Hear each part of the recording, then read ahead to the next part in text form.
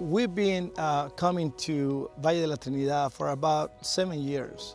The reason why we keep coming is because Adventist Health, we have noticed that we're making an impact in the healthcare of this community. The closest hospital to this community is 2 hours away. So when we saw that need, we said we need to keep coming so we can empower the local people. We can provide tools and resources so they can have a good healthcare. So at the end of the day, they're blessed. Our partnership with the Montemorelos University and the local clinic is the key. It is situated in between Ensenada and San Felipe. It is a community of about 5,000 to 7,000 people. And then during the summer months, that population swells to about, I believe, 16,000 to 20,000 with a lot of different migrant workers. The clinic has been established here now, which I think is a great resource for the people and the local people here to have access to healthcare. Our coming here is impactful to the community, I believe, and I believe Adventist Health has done some things really in the right way, which is having local ambassadors working with the local people in the community. And we're not coming in to tell people what's right or what's wrong.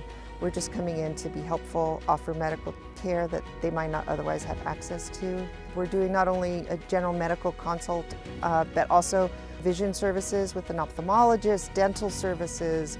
There's physical therapy, there's a psychologist on staff, pharmacy, laboratory work. It's really a full-service brigade, as they say.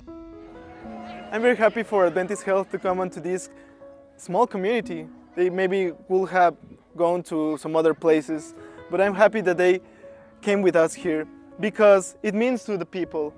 Well, some of us don't actually know how to preach with words, but we know how to preach with our actions.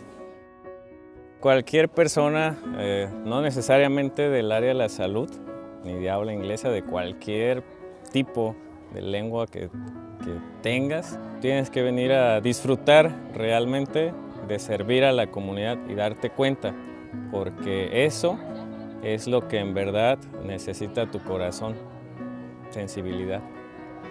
The experience that you get and the fulfillment that you get in your heart is so much more that you can describe in words.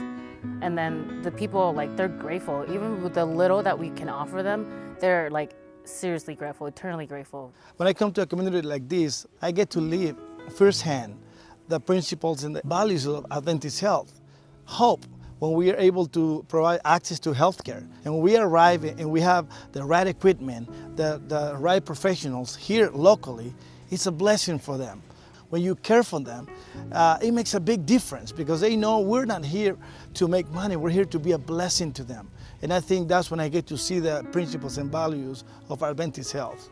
For the people that have never been on a mission trip and are kind of curious about it and want to go, I feel like they should listen to that voice inside. Even if you don't know how you'll be useful, there's a voice that says you should go, you should go. I think they should follow that voice because I think that voice is there for a reason. I see how the whole mission comes like a life. You know, you see it and you hear it, but this is what the whole mission is all about.